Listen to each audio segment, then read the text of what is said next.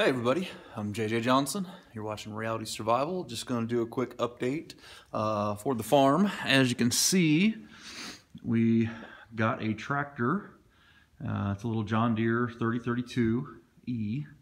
It's a diesel. We got a front loader on it, and it also came with a rear blade.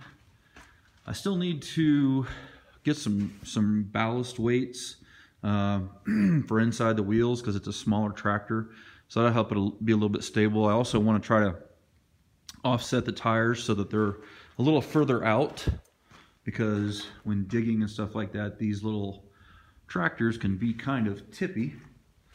But this is a really useful machine. I mean, just in the like week that I've had it, I've already dug half of the firing range, filled up the Aztec step garden with, you know, good topsoil and all that kind of stuff. So this is going to be a huge asset. You know, I'll be able to get a lot more work done. Plus, with winter coming on and all that kind of stuff, we can keep the driveway clear.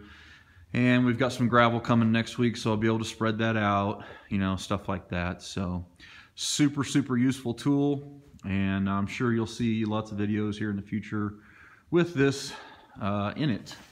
But anyway, guys, just wanted to show you that, you know, I got a tractor, and pretty excited to, you know, get started using it so that I can make some changes to the place and make it more user-friendly for, you know, the kind of stuff that we want to do. But anyway, that is pretty much that. I hope you guys will have a Merry Christmas and a Happy New Year as well.